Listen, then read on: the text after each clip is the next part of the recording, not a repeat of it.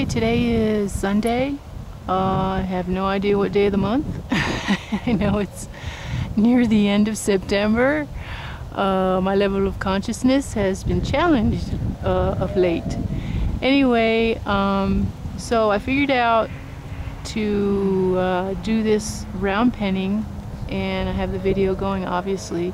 I'm up on an embankment here, and but you can see that the dust is still pretty bad, so hopefully you'll be able to see what I'm going to be doing with him and the other horses that are still out, because the people haven't come to bring them in to feed them yet. So hopefully the horses will be scared enough from this strange object in the pasture that they'll stay away from it and not knock it down. And then maybe you'll see them running around over there to the right. Anyway, so what I'm going to be doing is I'm going to be controlling him at liberty with just like a 12, I think it's 12 or 15 foot lead line that I've unattached from his halter, and I'll keep him within 3 feet of the round pen fencing, and he can do whatever he wants within that 3 feet. But if he cuts across the arena, then or across the round pen, then he you know, I'll throw the rope at his shoulder. Hopefully I'll be paying attention that he won't ever have the opportunity. I'll toss the rope at his front shoulder, and again, the wind always knows when I'm trying to videotape, so it's coming up again. Anyway, sorry about that. So I'll toss the rope to his shoulder and push him back onto the rail, and then I'll be focusing on his hindquarters to keep him moving forward. Every time he does the right thing that I want him to do, I'll go ahead and release him. That means I'll turn away from him and walk to the other side of the round pen and give him a nice release. And he's doing pretty good. This is probably, so I'm gonna, obviously I mentioned in the last video, one of the last videos, that I'd be round penning him before I bareback ride him. When I got him in here in the round pen, he was acting the fool again, and totally 180 degrees from cooperative and everything to start pushing me around when I walked him into the round pen, and then when I tried to back him up, he'd do these half rears, half rearing up. So we're slowly changing his mind, but that's behavior that seems to have been there but is now just showing with me. And I didn't give up when I was trying to back him up, and he was getting pretty close and rearing pretty close to me, but eventually he did take a step backwards when I was twirling the rope at his shoulder, and then he relaxed. So we'll go from there. We won't spend a lot of time explaining things, so I'll go ahead and start going. Again, this is the kind of round penning that the horse trainer GaWaNi Ponyboy did when he was in the business, and I still do it, and it really, really works. Changes their attitude quite amazingly.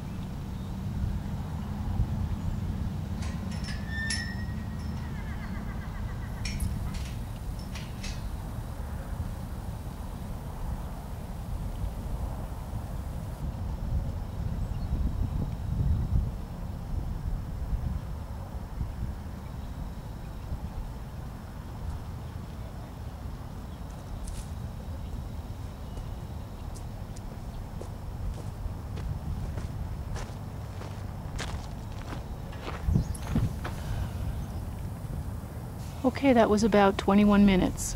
So that's enough for that. And I'll write more in the descriptions under my video about what I was doing and why the certain releases and why I release certain things. And thanks for watching. Now we're going to go ahead, actually now what I'm going to do is go get my jeans on, and we'll take him to the arena to the right, and we'll get on his back and see if he remembers any of this stuff that we did last Sunday. Bye.